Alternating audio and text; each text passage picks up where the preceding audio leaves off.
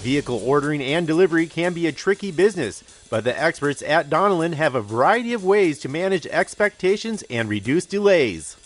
When a customer tells us they need a specific unit delivered at a specified time, we are able to work with our vendors to ensure we can meet those needs.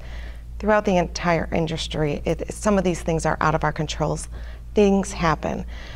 Where we add value is proactively reaching out to the vendors to understand some of these challenges and then coming up with recommendations on how we can reduce the delivery delays. So for instance, if we are experiencing rail car shortages, we will actually hire an outside transportation company to bypass the shipping from the manufacturer and actually have the vehicles picked up and delivered directly to the customer.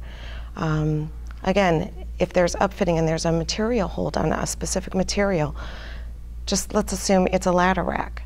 What we may do is potentially inform the customer that the ladder rack is on back order. It's going to take 2 weeks.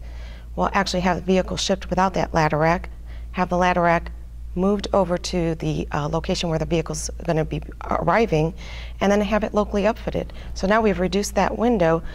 Instead of having the vehicle sitting there waiting for the ladder rack to arrive, we now transported it. By the time that vehicle arrives at the customer's location, the ladder rack is also there, and we'll have it locally upfitted.